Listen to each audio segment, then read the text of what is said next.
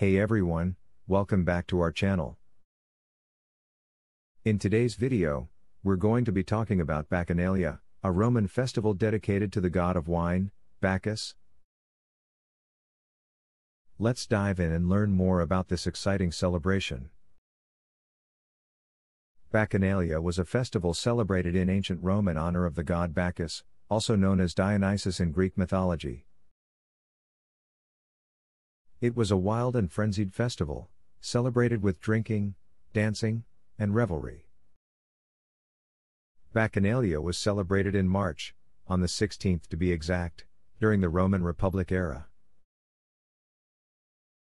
However, as the festival became more popular, it was extended to multiple days, sometimes even weeks.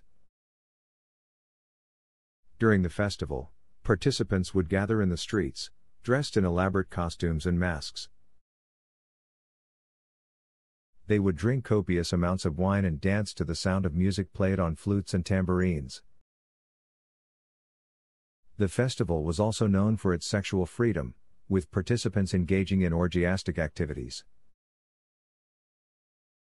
The wild and excessive behavior of the Bacchanalia festival eventually caught the attention of the Roman Senate, who deemed it a threat to public morality and order. In 186 BC, the festival was officially banned, and those caught participating were punished severely. And that's all we have for today's video on Bacchanalia.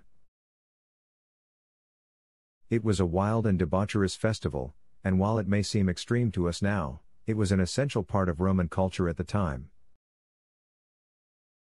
Thanks for watching, and we'll see you in our next video.